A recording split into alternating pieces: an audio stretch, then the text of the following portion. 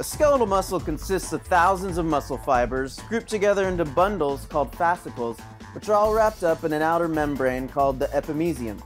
The construction of a skeletal muscle is a lot like the construction of a building. The building has many different compartments and protective layers just like the muscle does. One very important part of the muscle fiber's structure is a protein called dystrophin.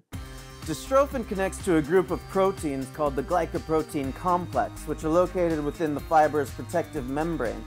Just like the support beams of the building help to protect it from the force of gravity, dystrophin protects the muscle fibers from the force during muscle contraction. Those born with Duchenne muscular dystrophy do not have the dystrophin protein in their muscles, which is basically like having a building without support beams. The muscle fibers become very weak, they lose their structural integrity, and an outflow of important enzymes and other cellular contents occurs through cracks in the protective membrane.